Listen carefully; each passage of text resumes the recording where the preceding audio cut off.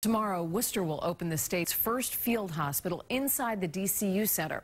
It can accommodate as many as 250 patients. As Ken MacLeod shows us, it is meant to be a backup in case city hospitals get overwhelmed.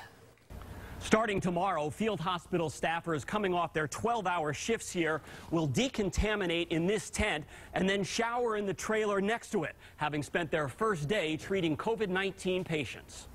We've trained through the procedures that we'll need here. Just in case, they've got makeshift ICU beds ready with all the life-saving tools, including ventilators, set up in a speedy week, right down to the soldered copper line that feeds crucial oxygen into each room. It was the first thing we started working on, and it will be the last thing that is finished before go live. Keep in mind, most patients at the field hospital will be on the mend, allowing real hospitals to deal with the sickest people.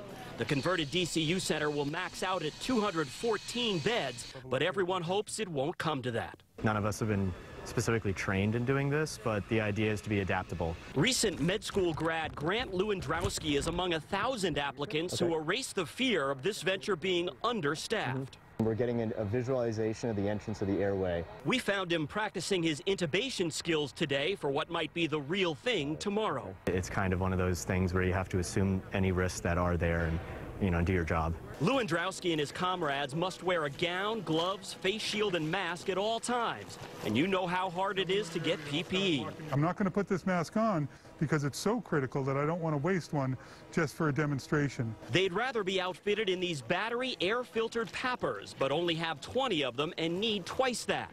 More important, though, is their can-do attitude, with the first 24 patients slated to show up tomorrow.